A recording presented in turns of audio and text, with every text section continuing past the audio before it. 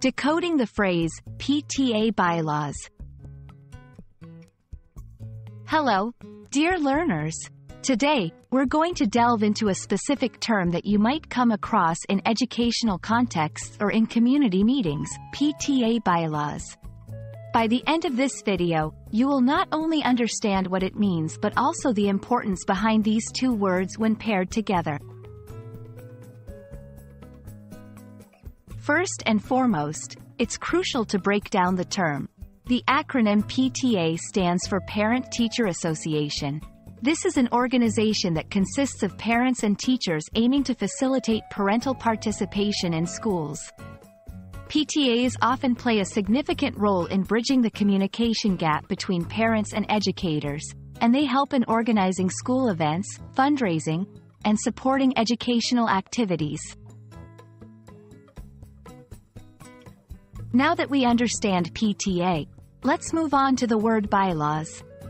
Bylaws are a set of rules or guidelines that an organization follows to ensure smooth operations. Think of them as the internal manual for how the organization functions. They cover aspects like membership, meetings, roles of officers, and decision-making processes. Bylaws are essential for maintaining order and consistency within any group or organization. When we combine the two concepts, PTA bylaws refer to the specific rules, guidelines, and procedures that a PTA follows. These bylaws are usually established when the PTA is formed and can be amended as needed by the membership. They ensure that everyone understands their roles and responsibilities, how meetings are to be conducted, and how decisions are made.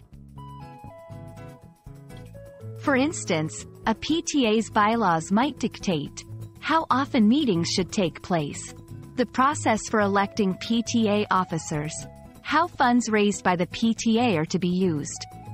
Understanding the bylaws of a PTA is crucial for members to participate effectively and make meaningful contributions to their child's educational environment. So there you have it. PTA bylaws are essentially the guiding principles and rules of a parent-teacher association. They help ensure that PTAs function efficiently and effectively, aligning their actions with the shared goal of supporting and enhancing the educational experience of students. We hope this explanation clears up any confusion and assists you in better comprehending discussions around school activities and community involvement. Stay curious, and happy learning!